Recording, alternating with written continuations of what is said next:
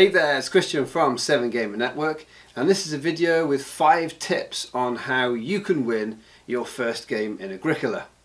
Okay, so top tip, establish a food engine. You need to be able to feed your family in Agricola, otherwise you're going to get begging cards, which we're going to talk about.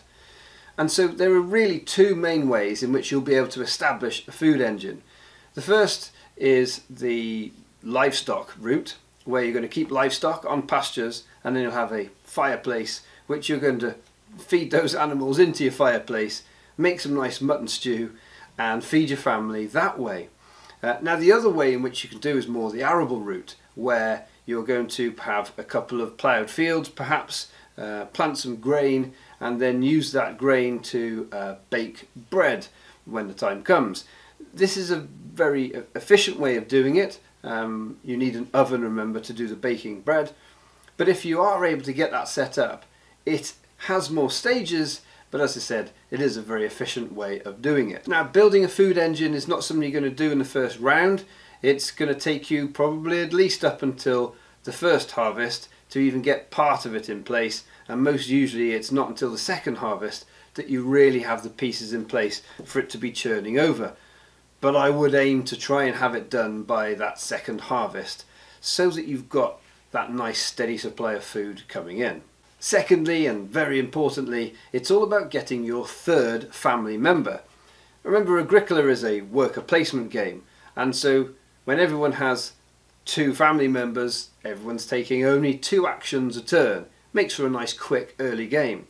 But as soon as you get a third family member, well, rather obviously, you've just increased your capacity to take actions by 50%. And so getting family members, and especially getting that third one early on, is super important, as it makes you so much more efficient in what you can do in a single round. When you do get your extra family member, remember, if you time it so that they come on a round when you have harvest, they're effectively still a baby, and so they're only going to take 1 food rather than 2 like your normal family members. That just makes it a little bit more efficient if you're able to work it so that that's where it falls. Great, but don't leave it a round or 2 to try and get it on a harvest. No, you're missing out on time. You could be using that character. Get them in still as soon as you can. Okay, number 3 is referring to those begging cards. Don't take one. Do whatever you can do to avoid taking a begging card.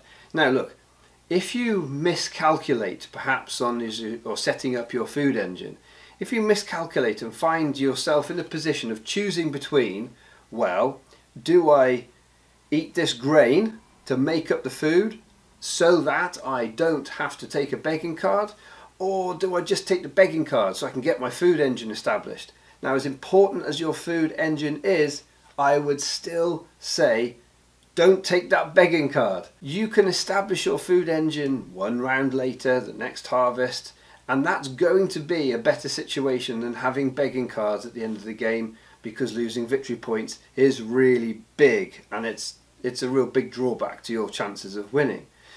So if you're faced with that decision, make sure that you eat the grain, or you eat that boar that you were saving for a breeding pair.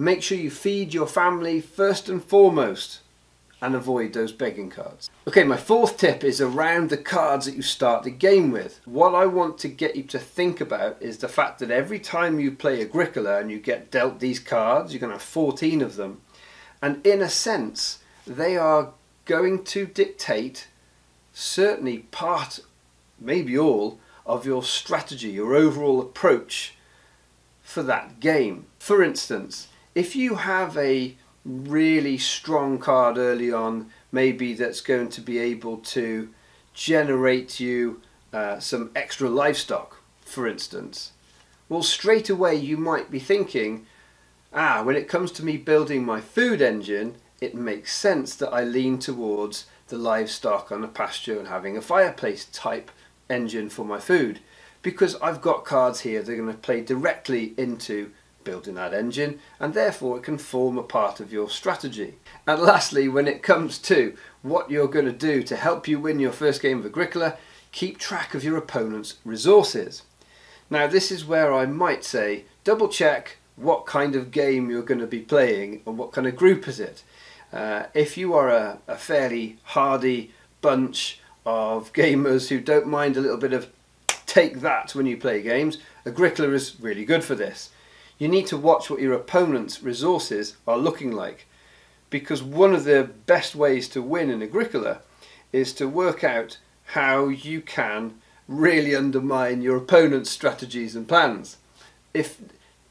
Seriously, if you can take 6 sheep and feed them into a fireplace when you know that your opponent was desperately wanting to take those sheep because he needs them, because he's got no livestock and he's going to run out of, he's not going to be able to score VPs, the look on their face when you manage to do that is priceless.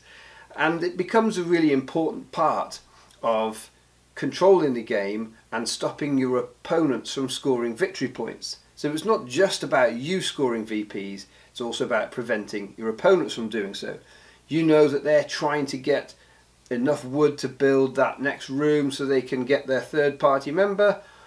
Oh, why not just take a little bit of extra wood if you've got the actions available? Loads of readers built up because you know someone's wanting to leave it for doing some sort of move with that. Oh, well, you can take that and then build maybe one of the major buildings that will allow you to use that for extra victory points. As long as you aren't compromising your food engine and giving yourself the risk that you might have to take on a begging card, and you aren't eating into the cool strategy that you've built out of your cards that you had at the start of the game, then this is going to be one of the ways that is going to elevate you and that next level up, if you like, of having a really successful game on your first time playing Agricola. And so there it is, 5 first time tactics for how you can win in your first game of Agricola. Now, if you found this helpful, please do click like and maybe subscribe too for more of this. And until next time, keep enjoying your gaming.